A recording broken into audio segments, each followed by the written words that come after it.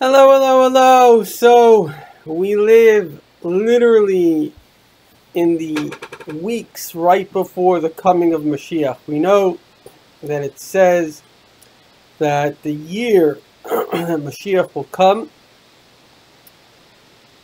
the king of Persia will attack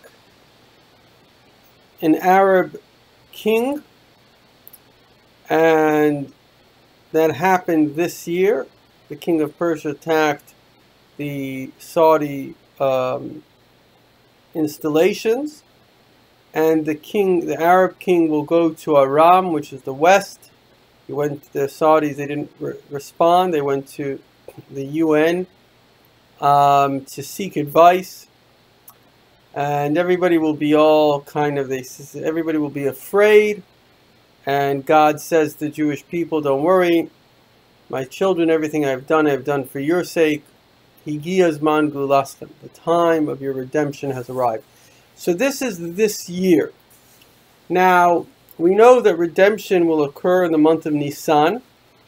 It says, as you were redeemed in the month of Nisan, so will you be redeemed. Time is actually a cycle, and things that are similar happen at the same time.